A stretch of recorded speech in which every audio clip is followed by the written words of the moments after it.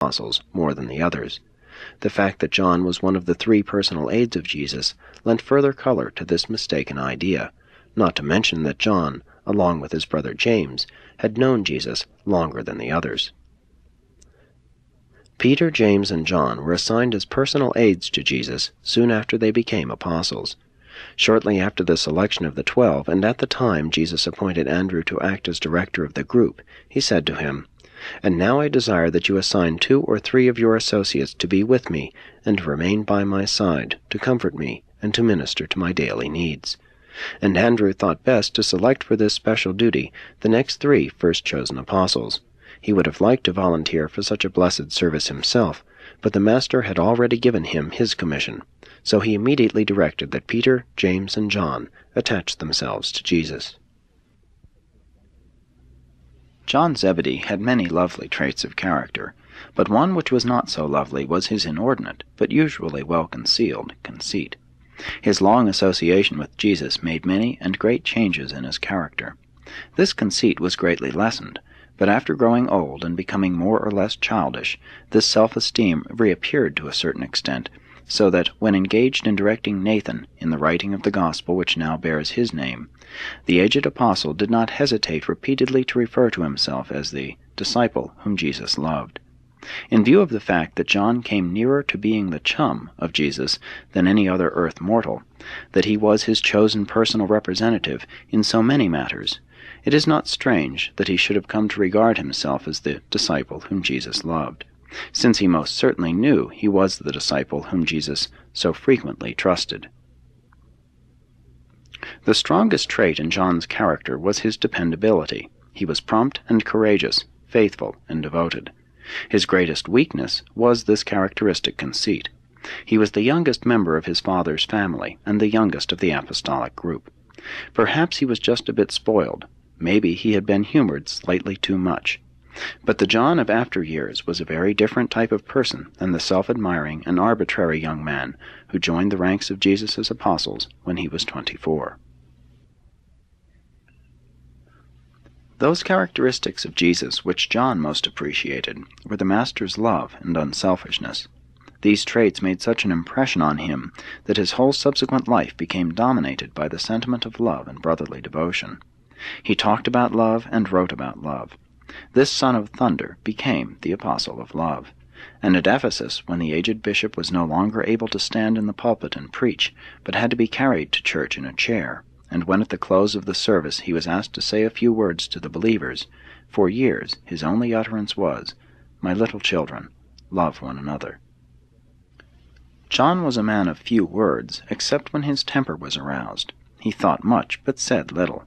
As he grew older, his temper became more subdued, better controlled, but he never overcame his disinclination to talk. He never fully mastered this reticence, but he was gifted with a remarkable and creative imagination. There was another side to John that one would not expect to find in this quiet and introspective type. He was somewhat bigoted and inordinately intolerant. In this respect he and James were much alike. They both wanted to call down fire from heaven on the heads of the disrespectful Samaritans. When John encountered some strangers teaching in Jesus' name, he promptly forbade them. But he was not the only one of the 12 who was tainted with this kind of self-esteem and superiority consciousness. John's life was tremendously influenced by the sight of Jesus' going about without a home, as he knew how faithfully he had made provision for the care of his mother and family. John also deeply sympathized with Jesus because of his family's failure to understand him, being aware that they were gradually withdrawing from him. This entire situation, together with Jesus' ever deferring his slightest wish to the will of the Father in heaven, and his daily life of implicit trust, made such a profound impression on John that it produced marked and permanent changes in his character, changes which manifested themselves throughout his entire subsequent life. John had a cool and daring courage which few of the other apostles possessed. He was the one apostle who followed right along with Jesus the night of his arrest, and dared to accompany his master into the very jaws of death. He was present and near at hand right up to the last earthly hour, and was found faithfully carrying out his trust with regard to Jesus' mother, and ready to receive such additional instructions as might be given during the last moments of the Master's mortal existence. One thing is certain, John was thoroughly dependable. John usually sat on Jesus' right hand when the 12 were at meat. He was the first of the 12 really and fully to believe in the resurrection, and he was the first to recognize the Master when he came to them on the seashore after his resurrection. This son of Zebedee was very closely associated with Peter in the early activities of the Christian movement, becoming one of the chief supporters of the Jerusalem church. He was the right-hand support of Peter on the day of Pentecost. Several years after the martyrdom of James, John married his brother's widow. The last 20 years of his life he was cared for by a loving granddaughter. John was in prison several times, and was banished to the Isle of Patmos for a period of 4 years until another emperor came to power in Rome. Had not John been tactful and sagacious, he would undoubtedly have been killed, as was his more outspoken brother James. As the years passed, John, together with James the Lord's brother, learned to practice wise conciliation when they appeared before the civil magistrates. They found that a soft answer turns away wrath. They also learned to represent the church as a spiritual brotherhood devoted to the social service of mankind, rather than as the kingdom of heaven. They taught loving service rather than ruling power, kingdom, and king. When in temporary exile on Patmos, John wrote the book of Revelation, which you now have in greatly abridged and distorted form.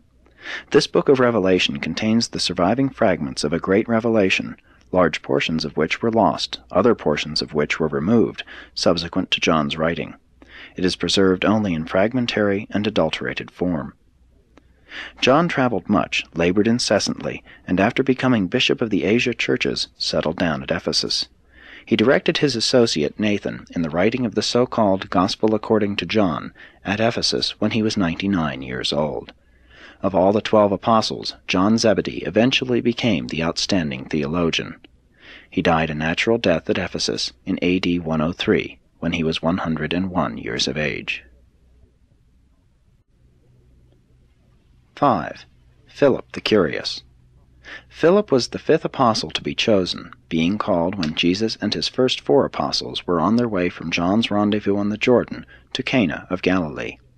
Since he lived at Bethsaida, Philip had for some time known of Jesus, but it had not occurred to him that Jesus was a really great man until that day in the Jordan Valley when he said, "Follow me." Philip was also somewhat influenced by the fact that Andrew, Peter, James, and John had accepted Jesus as the deliverer. Philip was 27 years of age when he joined the apostles. He had recently been married, but he had no children at this time. The nickname which the apostles gave him signified curiosity. Philip was always wanting to be shown. He never seemed to see very far into any proposition. He was not necessarily dull, but he lacked imagination. This lack of imagination was the great weakness of his character. He was a commonplace and matter-of-fact individual. When the apostles were organized for service, Philip was made steward. It was his duty to see that they were at all times supplied with provisions, and he was a good steward. His strongest characteristic was his methodical thoroughness. He was both mathematical and systematic. Philip came from a family of 7, 3 boys and 4 girls. He was next to the oldest, and after the resurrection he baptized his entire family into the kingdom. Philip's people were fisher-folk. His father was a very able man, a deep thinker, but his mother was of a very mediocre family. Philip was not a man who could be expected to do big things, but he was a man who could do little things in a big way, do them well and acceptably. Only a few times in 4 years did he fail to have food on hand to satisfy the needs of all. Even the many emergency mans attendant upon the life they lived seldom found him unprepared. The commissary department of the apostolic family was intelligently and efficiently managed. The strong point about Philip was his methodical reliability. The weak point in his makeup was his utter lack of imagination, the absence of the ability to put 2 and 2 together to obtain 4.